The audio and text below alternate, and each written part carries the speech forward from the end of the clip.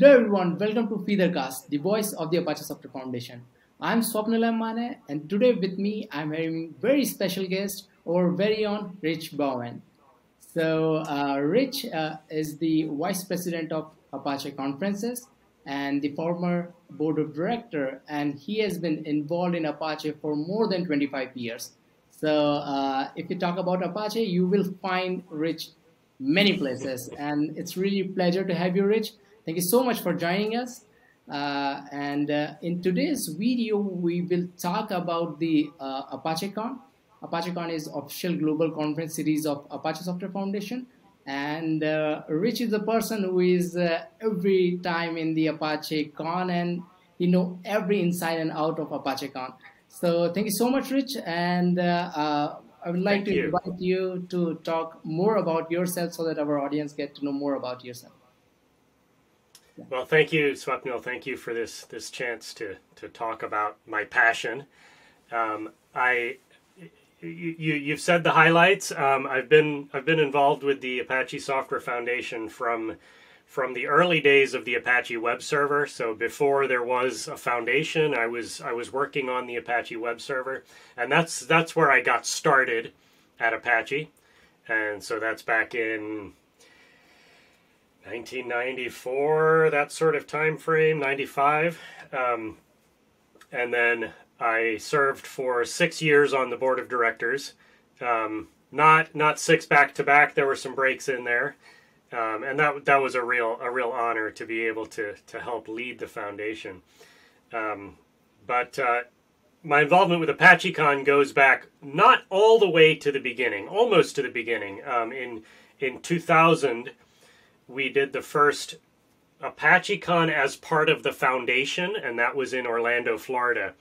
And I spoke at that event, and during that experience, I sort of got involved in the planning of the event, and I've been with ApacheCon ever since.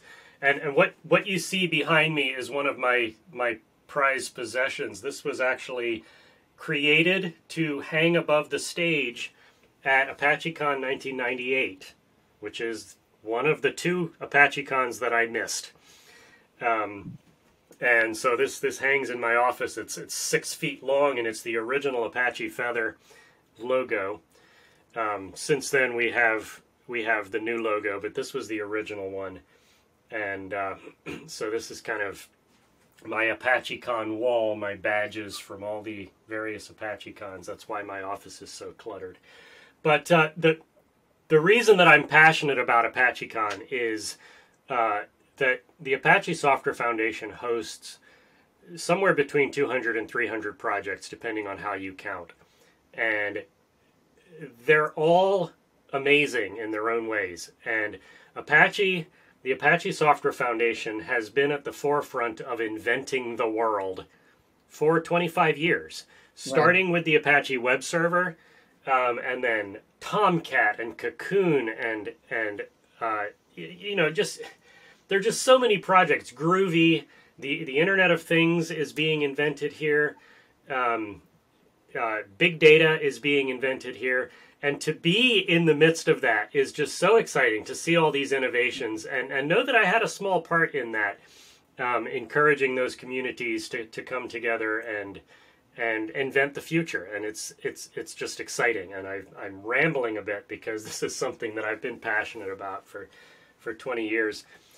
In my day job, I do work for Red Hat, and I am the community manager for the CentOS project, which is a Linux distribution. And so encouraging open source projects to thrive and grow and build community is something I've also been doing as my day job for about the last 15 years, in addition to doing it on a volunteer basis at Apache. So that's kind of who I am. This has been a driving force in my career and in my hobby time, my whole adult life. So yeah, that's who I am. Oh, thanks so much for these details. And I've been knowing Rich from a long time, and he's so humble that I can keep speaking about him. So thanks so much, Rich, for all the introduction. Let's talk about the ApacheCon. So we know it's a conference from the Apache Software Foundation. Can you please give some more history, what exactly it is, and how it started and how things are going? Yeah. Yeah. So back in 1998, Mhm. the World Wide Web was still a fairly new thing. People were starting to hear about it. You would see articles about it in the press, but it was still very focused on the geek community, the technical community. Your average person was just starting to discover the World Wide Web Mhm. and maybe use it for a few things. But between 1997 and the early 2000s, there was this explosive growth in the web itself, but also in people's awareness of it. Right. And by 1998, it was obvious to many people that this was going to have a significant impact on the way we live, the way we work, the way we play, the way we talk to each other. And Mhm. the Apache web server was at the center of that. Um, the Apache web server was running. It depends how you count. 80-90% of the web was running on the Apache web server. And Right.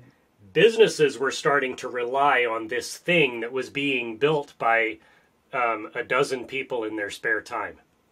Right. And that, then as today, was of concern to businesses that were betting everything on this weird thing that these strangers were working on. And so around that time, we started talking, and I say we, I was not personally involved in these conversations, but we, the Apache community, started talking about making a formal entity, which became the Apache Software Foundation. And that's 1998, 1999 time frame. And Mhm. one of the companies that was particularly interested in this um, was CNET, and they wanted to put on a conference to gather these enthusiasts together. And it was the moment at which the Apache group, as we were called at the time, first met Mhm. in person. And that Mhm. was in San Francisco in 1998, and that's where this feather comes from. Nice. Um, and at that time, of course, this was a conference about one software product. Um, and it was pretty well attended for a conference about one software product. So then you look at the next 20 some years where we grew from one project to 300 projects. And um, it becomes difficult to say what the conference is about, right? Because in the Mhm. early days, it was about web technology, and today it's about everything. The Right. Apache Software Foundation has projects in literally every part of technology, from the big metal servers in your back office to your cell phone and your camera drone that's flying on Mars runs Apache software. And so we are very literally, and this is not an exaggeration, Apache software is on every computer you have ever used. And that sounds that sounds like hyperbole, but it's not. If you start digging, you will find Apache software on every computer you've ever used. And so, what's our conference about? Well, that's hard to say. And so, about 5 years ago, we made a very intentional transition away from ApacheCon as one thing to it being a convention of project summits. Mhm. And we approached all of our projects and we said, do you want to host your project summit at our venue? If so, tell us what content you want to run. And so this is how the schedule is built. We approach these communities and we say, you can use our tooling to gather your presentation proposals, but Mhm. craft your own schedule and tell me what it is, and we'll run it. So Mhm. because of that, if you look at the ApacheCon schedule, you'll see certain things are always there. There's always a community track. Yeah. There's always a incubator track, which I expect we'll probably talk about later in this interview. But the other things in the conference change from year to year.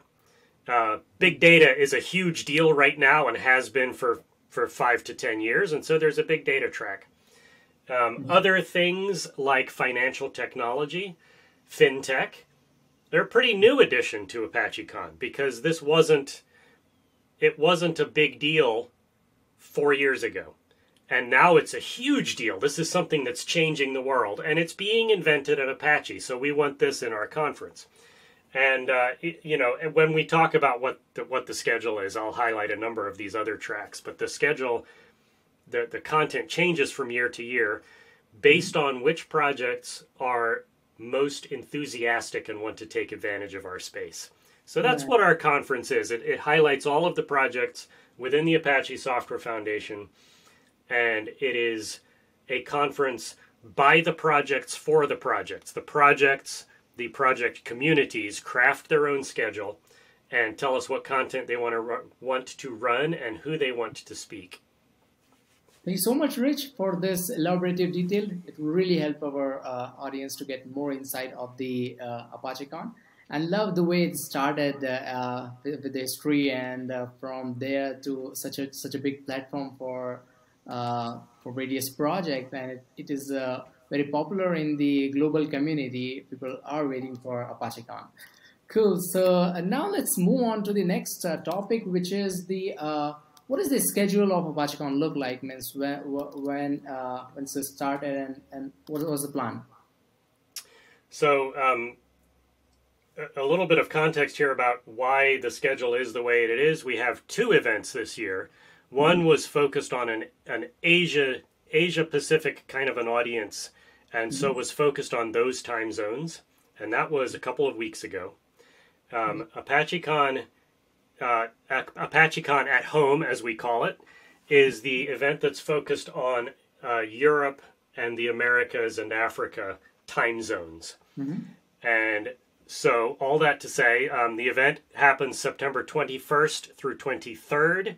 And the content starts at 1300 UTC and runs to 2030 UTC each day. Although there are actually some evening activities that happen after that, more social, unconference type content, as well as just come hang out in the hallway and talk to us. So each day starts with keynotes, and I think we're going to highlight those a little bit later in the presentation, but each day starts with both our featured keynotes, and these are people that the program committee has tracked down because we think that they're interesting and have something to say to our community. And then these are always followed by our sponsor keynotes, and our sponsors make this happen, and all of our sponsors are deeply involved in one or more Apache technologies, and so it's not like they're just giving us product pitches. They're not. They never are. They're talking about their involvement in the community, and that's one of the things I particularly like about ApacheCon is you don't go to hear the sponsors to hear them try to sell you a product. You talk to them because they're one of us. They're part of our community, and so the sponsor keynotes are usually, almost always, just as exciting and interesting as our featured keynotes. So that's kind of the overall view of how the schedule fits together. It's 3 days long. It starts, mid-afternoon in Europe, early morning on the west coast of the United States, and then by the time we're done, it's fairly late in the evening in Europe, but it's middle of the afternoon in the west coast of the U.S. So it kind of works for our time zones. So, and I hope following the ASF YouTube channel, if you missed the ApacheCon Asia, don't worry. We uploaded all the videos on our official channel, so please feel free to check out a lot of amazing content there. So yeah, Rich, thank you so much for this. I would like to know more about the tracks included for the ApacheCon. So we know we have a huge list of tracks. So can you please share some more details around that? All right. And this event is, I guess it's assumed because it's this year, this event is entirely online. And so we don't really have a limit on the number of tracks. And so it can get a little bit overwhelming. But here's the list of projects and project communities that we're featuring. We've got the API and microservice track, which is focused on projects that are in that space of serving microservices and accessible through an API. We have the big data portion of the conference is actually 3 separate tracks. We have one that's focused on the ozone project and related communities. We have the SQL, NoSQL, focused on sort of the data storage aspect of big data. And then we have streaming and stream processing, which is a third area of big interest in the big data community. Cassandra has their own track. They're a huge project right now. Right. It's interesting. If you're not involved in this community, you're probably unaware of it. People are either completely immersed in it or they're unaware of it. It's just fascinating because it's this huge community. And then we have the community track. And I particularly want to highlight this because Apache, it's a home for projects, but it's also a philosophy. And that philosophy is discussed and highlighted in the community track. And this is where we talk about how we do what we do and why we do what we do. And so this is the track that's always of most interest to me personally. Got some great content in there. Content delivery is a track around things like proxying and caching, the traffic server project, the traffic control project. Content management is about projects where you actually handle and curate your content on the back end. Federated data there's about a half dozen projects that are in this space. Fineract and FinTech.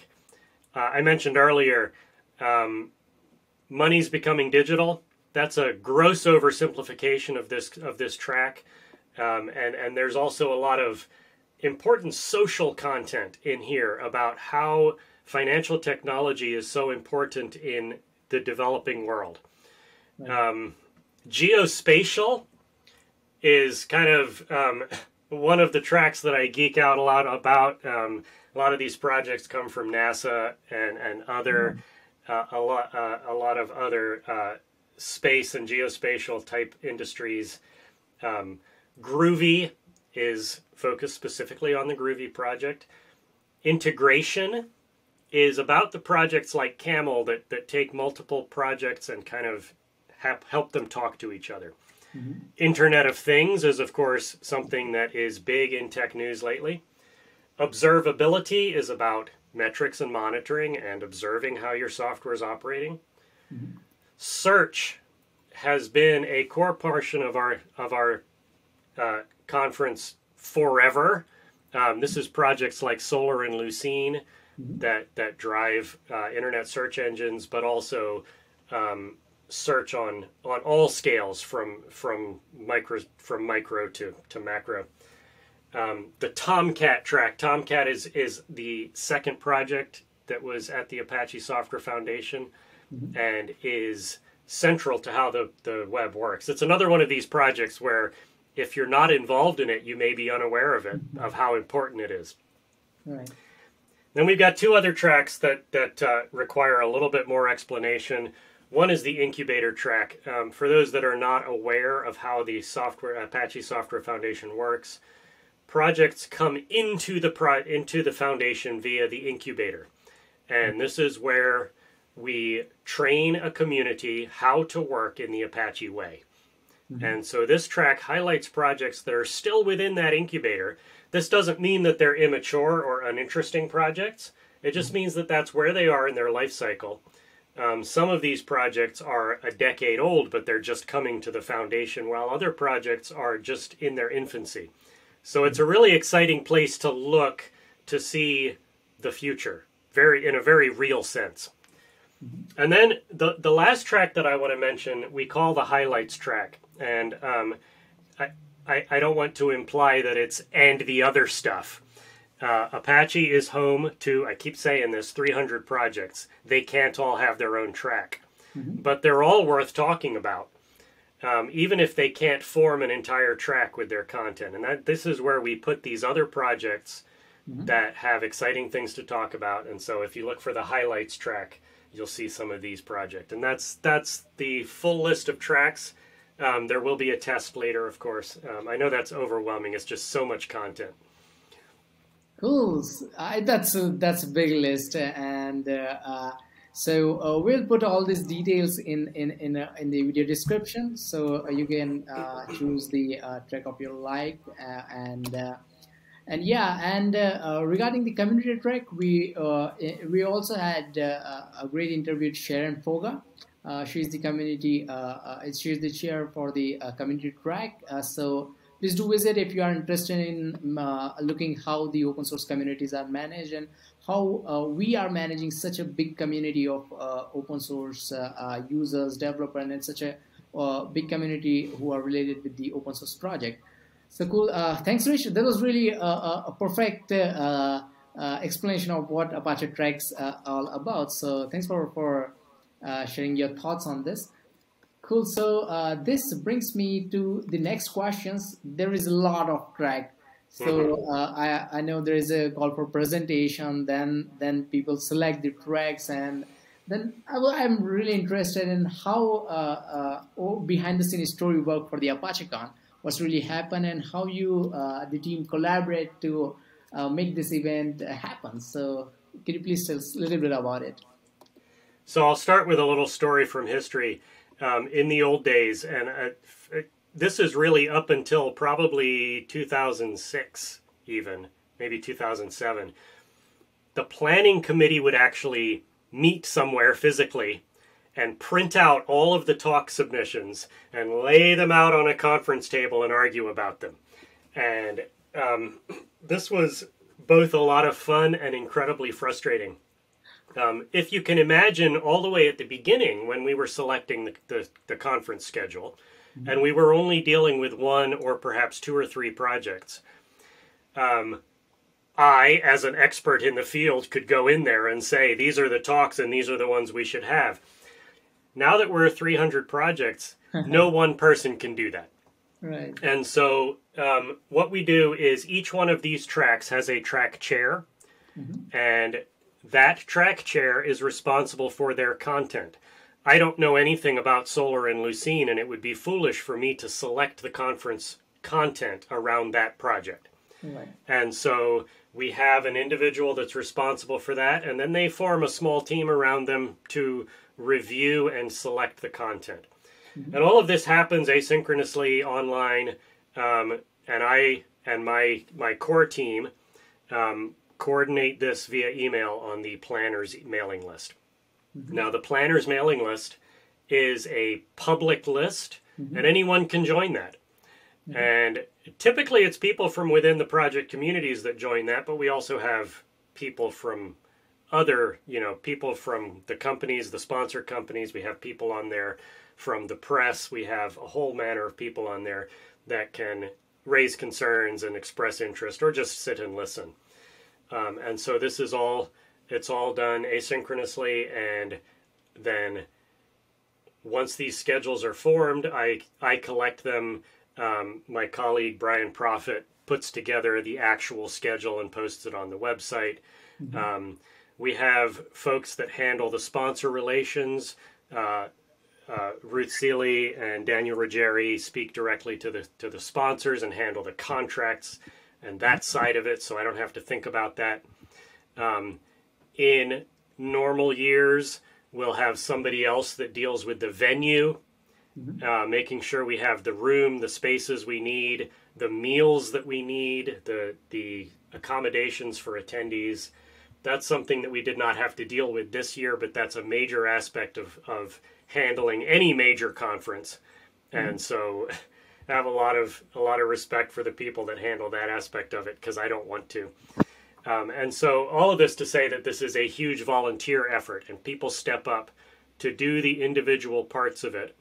And then my job as the vice president of events is to simply coordinate that, and while everyone else does all the hard work, and then I get to take credit for it. No, but seriously, there's just so many people involved in this that help make this happen, and it's always kind of a marvel to me that we manage to pull it off year after year so successfully.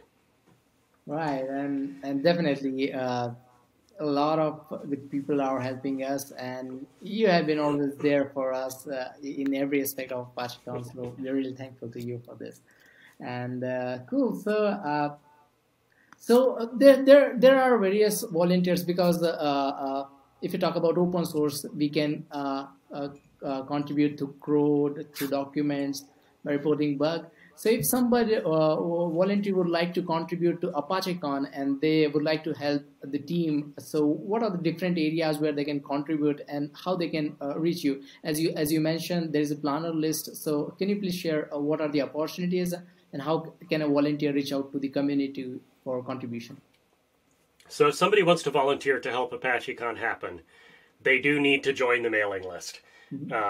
Because that way they won't miss any of the context, and also if you're off working on your own, you'll miss the fact that somebody else is working on the same thing and you need to coordinate. Right. But the places where people can help are they change over the life cycle of the event. At the very beginning, there's content creation, creating the website, creating the event-specific graphics that we'll use for promotion, creating stuff like the slide template that people will use to present their content. We still need somebody to do that, by the way. So if you want to get involved, that's a place. Throughout the entire process, there's promotion. And promotion happens on several different levels. There is the tell the whole world. There's the social media aspect. There is tell your company. There is tell your project community. And each one of these requires a very different approach. If you're approaching your employer and saying, hey, Red Hat, can you sponsor this event? That's a different type of interaction from saying to your project community, we're looking for somebody to give a presentation on how you integrate these two aspects of our technology. And I think that you're the person that should give that talk. Please will you step up and submit a presentation.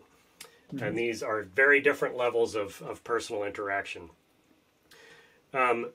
During the direct lead up to the event, we need to get people to buy tickets and show up. And so again, that's approaching your colleagues, your friends, your people in the project community, and then also sort of the more broad, tell the whole world on social media, write blog posts. During the event, we need people to be friendly. We need people to be there at the event to help people find their way to the rooms. And this is both, literally in the physical context, but also figuratively when you're on the conference platform. You've attended online events, they're confusing. And you need somebody to say, this is the button that you click to go to the talk that you're interested in. And this is how you participate in the event. And this is how you ask questions. You need somebody to be there to say, here's how you get your camera working. That's a big deal in online events. So during the event itself, my main job is tech support. And then after the event, we need people to help process videos and post those both on YouTube, but also in the individual project communities. Because ApacheCon it's about community building, but it's also about education. And so everything we do at Apache is free for the public good. This content that we're creating is a major asset of the foundation, and we want to make sure that it gets propagated out there into the world and is used for educational purposes. Education has always been a central point of this event. What else am I missing? There's just so many things around putting on an event that require volunteer effort. One of the big differences between ApacheCon and Apache Solar, or any other Apache project, is that Apache projects do not have a leader per se. They don't have somebody that is the overall leader calling all the shots who you have to respond to. It's a collaborative effort and everybody has an equal voice. You cannot do that when you're planning an event. Because I have to deal with vendors, I have to deal with sponsors, I have to deal with venues, and we have to have somebody that can be the final word on these things. And so these two communities feel different. So ApacheCon is very collaborative, but at the end of the day, I'm going to make the decisions and pay the bills. And so that's the big difference between these two types of collaborative effort. It's sort of all of the stuff if you're looking at the higher level governance, we call all of this operations. These are the parts of the project where you do have to have one person in charge calling the shots, because we have to pay bills and we have to file tax documents and all this sort of stuff. So that's my role in that project. But I try really hard to make everything else under that collaborative and make it available for volunteers. When volunteers don't step up, I have to do it. So I have a real incentive to make those things available for volunteers to participate. Nice. And yeah, and as you mentioned, if no volunteer, you are the person. So in my journey with Apache, I really literally seen you wearing multiple hats and changing them across. Yeah. Good to see that. And yeah, thanks for thank you so much for all these details. And if you're watching this video, one quick help that you can do for us is to spread the awareness of the ApacheCon. Please feel free to share across your network. Cool. So this brings to me my next question around the keynotes. So can you please share some details of what are the keynotes that our audience can expect, and what's a general idea about it? All right. So I mentioned keynotes are the first thing every morning. Mm-hmm. And so these keynotes will be at 1300 UTC on Tuesday, Wednesday, and Thursday of that week. Mm-hmm. We're going to start the week with Ashley Wolf, and she is an engineer at GitHub, and she will be talking about her title is the Inclusive Community Imperative. And I'm not going to read you her abstract, but what she's talking about is, and her subtitle is, where do the next 50 million developers come from? Mm-hmm. And you know, this is something that we're very, very engaged with at Apache. We grew out of the early roots of open source, and a lot of those people that joined open source in those days, to be blunt, they look like me. They're older white men. And what we need are more people from India, more people from Africa, more people from South America, people that don't look like me. And I'm getting off on a bit of a tangent because this is something I'm really passionate about, and this is something that Ashley's going to be talking about. Mm-hmm. On Wednesday, we always kind of have this this desire to have one of our own speak to you from the keynote. And so I'm really excited to say that our Wednesday keynote will be Mark Cox. And Mark has been involved with the Apache Software Foundation from day zero. He's one of the original Apache group, and his focus has always been on security. Mm-hmm. In the early days of the internet, nobody cared about security because we're all friends, we trust each other. Right. You know, that's not true anymore. It wasn't true then either, for what it's worth. But at Apache, we produce software for the public good, and part of that is ensuring that it is secure and you can trust us in your data center. Mm-hmm. And Mark is going to talk about how we do that, how we ensure across 300 projects that if it says Apache on the label, you know you can trust it in your data center. Right. And then on Thursday, another thing that I try really hard to do with keynotes is to bring somebody in from somewhere else. Not somebody that's from free software, somebody that's from somewhere else, because we have so much to learn from the rest of the world. We think we have to invent everything ourselves, and it's just not true. A lot of people have solved these problems elsewhere. So we saw an article in an academic journal from the Wilson Center and New York University research about open hardware. Now, clearly they're close to us in philosophy, but they're also very different in how they look, because not everybody can build a chip in their home office. Mm-hmm. And so Allison Parker and Michael Weinberg will be talking to us about how open hardware works. Mm-hmm. And also, in this time that we're in, open hardware has been incredibly important to the effort to fight the COVID-19 pandemic. Mm-hmm. And they're going to be talking about that aspect of their research. Mm-hmm. So there's never enough room for the keynotes that we want to run. And I'm just really excited about these ones that we have, because they're just touching on such important parts of why we do what we do. Beautiful, beautiful, and the variety we are having is such amazing, man, in the keynote. So uh, good to hear that. Cool. So great. Apart from the keynote speakers, would you like to highlight any particular talk? Because you mentioned a lot of track. Yeah. I'd like to know some highlighting tracks which you like, maybe, or so that it might sound interesting to our audience as well. And I'm glad you asked me this question ahead of time, because this is always a really difficult question to answer, because I forget the numbers, but last year we had almost 200 presentations, and picking out a few is it's impossible. But here's my my top 5 that I have picked. The first one that I picked, and it's not just because you're interviewing me, but Swapnil will be giving a talk about the Apache local community effort. And this ties in very directly to what I was talking about with Ashley's keynote. Where do we find the next generation of developers? Well, you have to do that on a face-to-face individual basis. You can't just pull up a sign that says, "Come help us." You have to talk to people, and that happens in local communities. And Swapnil has started this effort to create local communities that look a lot like the old Linux users groups from the 90s. And they talk about Apache as a whole, but many of them focus on individual technologies that are important in that particular community or region. So that's one talk.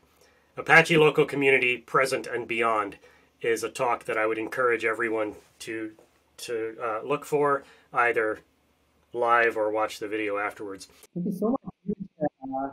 I would like to take a moment and really thank you so much for your help in establishing all the process. I remember when we started this discussion, your inputs were really helpful for me, and it really defined the foundation for the Apache local community. So thanks so much for mentoring and guiding every aspect on that. So thank you so much. All right. I'm humbled.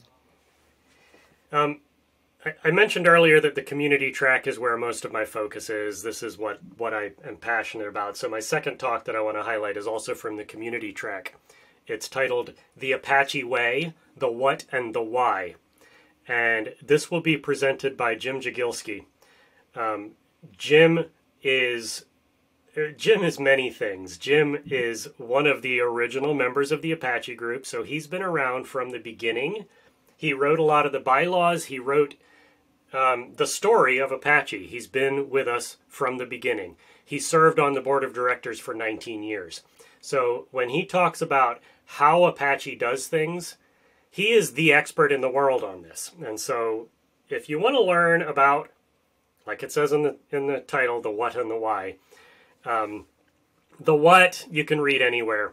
The why is something that Jim has a unique insight on, because he was there fighting for the why back when it wasn't obvious that open source was going to win.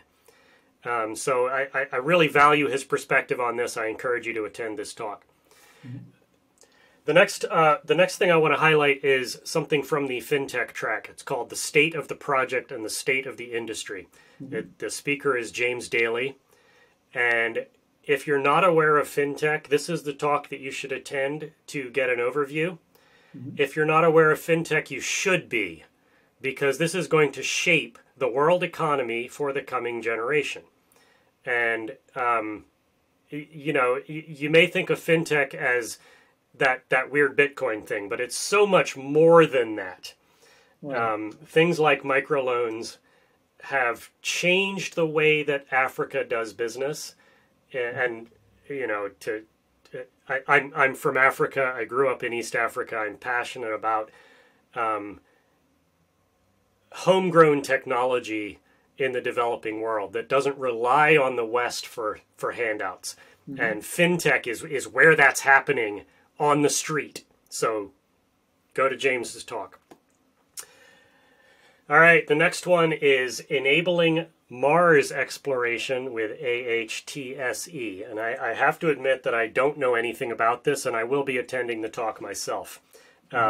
Earlier this year, I had a pull request accepted into a piece of software that's now running on Mars. And to me, that is just the coolest thing, to be able to say that sentence, my software runs on Mars. It's pretty cool. And 100% of the computers on Mars run Apache software. Dr. Lucien Plesha will be talking about this and Apache's role in the software that's running on those computers on Mars. It's just cool. Yeah. And then the last thing that I want to highlight is Dave Fisher's talk, Hatching the Clutch, a guide to the Apache Incubator. This is of interest to projects that are considering going to the Apache Software Foundation or any other software foundation. If your software project has grown past the I'm running it on my machine and me and my buddy are hacking on it stage, then you might consider taking it to a foundation. Apache is not the only answer to that. We think it's the best one, but it may not be a fit for you. But understanding how the incubator works is critical if you're considering going to a foundation, because onboarding your project into a foundation is hard work. It's not something that just happens. It's hard. It's annoying at times, but it's something that you might want to do for the health of your project. So come to Dave's talk. He's been involved with the incubator almost from the beginning. He may be from the beginning. I'm not entirely sure. The incubator's been around for more than a decade, and it's how projects join the foundation.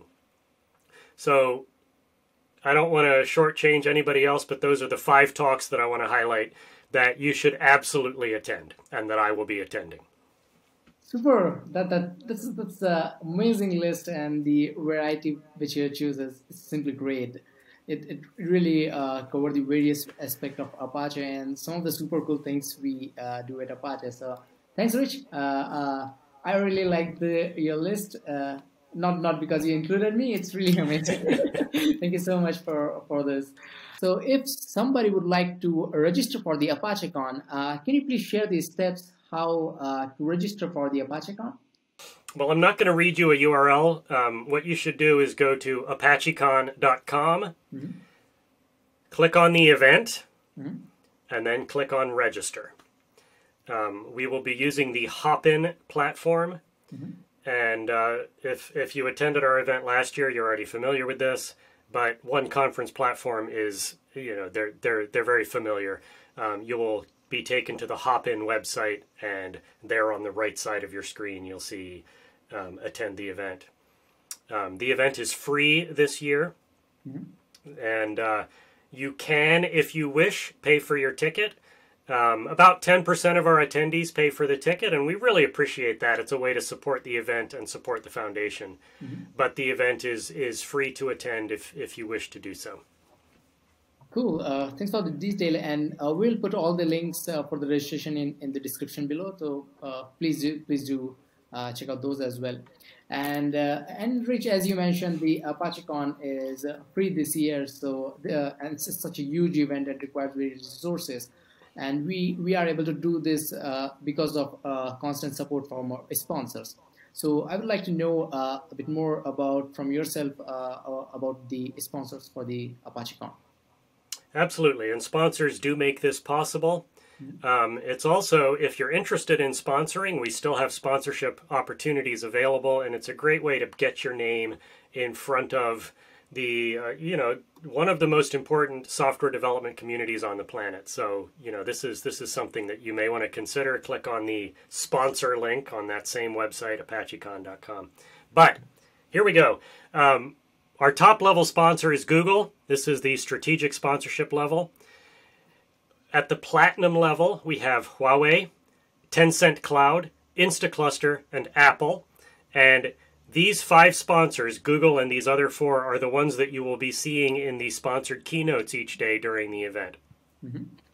At the gold level, we have Didi, Dremio, Cerner, Fighter, Baidu, Red Hat, Replicated, Gradle, Ivan, and AWS. And these are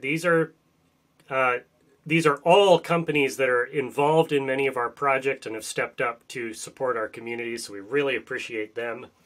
At the silver level, we have Securonix, Imply, Microsoft, SphereX, Bamboo Systems Group, DataStax, and Crafter Software. And then at the bronze level, we have Technical Arts. We are out of platinum sponsor level because, like I said, each one of these gets a keynote and we have to fit those into the schedule.